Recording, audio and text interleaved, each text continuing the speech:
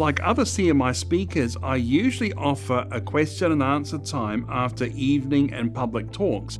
Over decades, we've found that the same basic questions keep arising. The Creation Answers book is designed to answer about 60 of the commonest questions in 20 different chapters.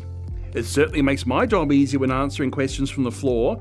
For example, after many talks, people ask, what about stars millions of light years away? I can answer briefly, then say, for more, see Creation Answers book chapter 5, which is sufficient for almost all inquirers. What about the date of creation? Well, see Creation Answers book chapter 2. What about carbon dating? Well, that's in chapter 4.